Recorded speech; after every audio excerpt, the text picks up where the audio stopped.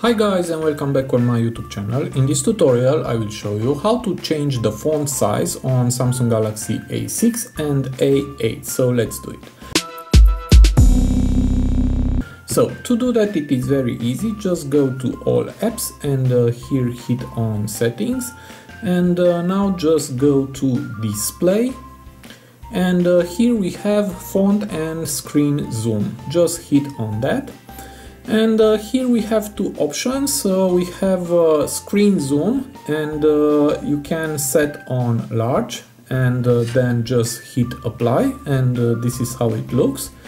And the second option is font size, and here you can set on large, larger, and huge, and then just hit apply.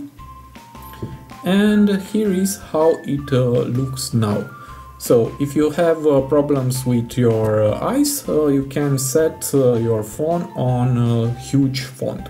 Okay, now to set on default, just go back to display and hit on font and screen zoom, and just put it back on default and hit apply.